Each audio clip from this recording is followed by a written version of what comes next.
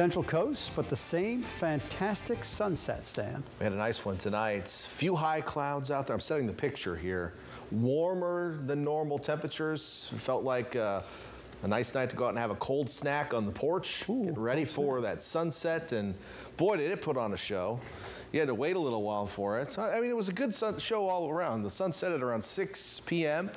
And this was at like 6:15. The colors kind of faded and then flashed back for a minute or two. This was what it looked like here from our studio. Nice day today. Take a look at some of these highs. Corralitos, the hot spot, was a tie with Bradley today. Corralitos in Santa Cruz County, Bradley in Monterey County. Salinas, mid-70s, about 10 degrees above normal. Watsonville, mid-70s as well. We were in the low 70s in Santa Cruz. Monterey, 70, about 5 degrees above normal, or 6 or 7 degrees above normal. Moss Landing, not Frog Landing. Frog's in my throat. Moss is on the landing. On the bay, 61 degrees today. Temperatures in the 50s tonight, very mild tonight. If you walked outside, you're probably not seeing your breath like you were last week, all week long. It was cold at night.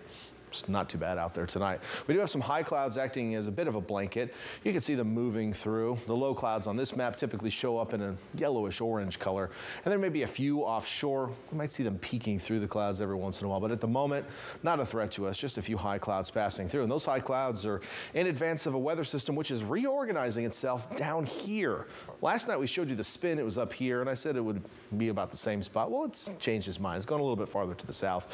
But in the meantime, we still see some rain in the Pacific Northwest. This thing is going to reorganize and then come right at the west coast. It actually looks like the low will track to our south now as we head into the latter portion of the day on Thursday. So let's take you there on Futurecast. A few high clouds hanging out with us for the overnight. They never really show up all that impressively on Futurecast, but they'll be with us.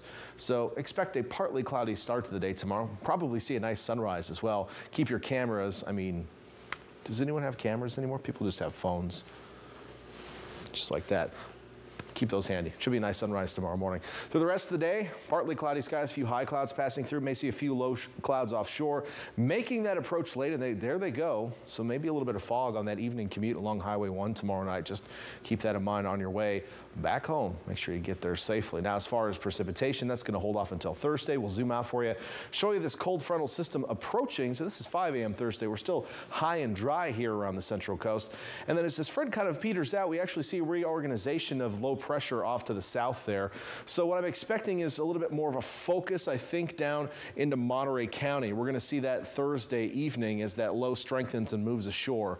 So normally we talk about how we're a little bit more likely to see rain up to the north and to the west. In this case, I think, at least is what we're looking at right now, it might be a little more focused across Monterey County. And this low is going to sit here into Friday morning and produce a few more showers for us before fading out.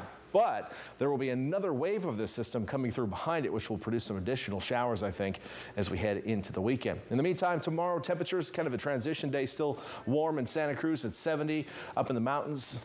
Low to mid-70s tomorrow, 75 in Ben Lomond, not too bad. 67 in Capitola. East Shore of the Bay, a little bit more 60-ish than we were today. Low 70s, Watsonville, Salinas, mid-70s into Gilroy and Hollister. Monterey Peninsula, dropping about 5 or 6 degrees for most locations. Monterey at 64, and again, you could have a little fog tomorrow night. 62 in PG, and then farther south, lots of 70s in the Salinas Valley. We're going to throw Bradley back to the 80s tomorrow. You're going to be our hot spot as the cooler air hasn't quite reached you just yet. Over the next 7 days, okay, so here's how this plays out. Clouds increasing on Thursday, a chance of rain, especially later in the day. For what I'm expecting right now, it's going to be light to moderate rain, not heavy rain, and it will be off and on and may even skip a few spots because of that low coming farther to the south.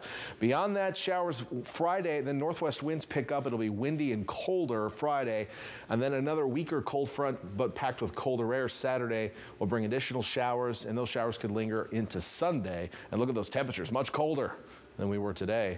We'll warm up out of the weekend, though, with temps back in the 60s. Inland areas also picking up on that rain late Thursday. Blustery conditions Friday, Saturday, and Sunday with some showers. We'll narrow down the smaller scale disturbances and talk about when on those days you may see that precipitation.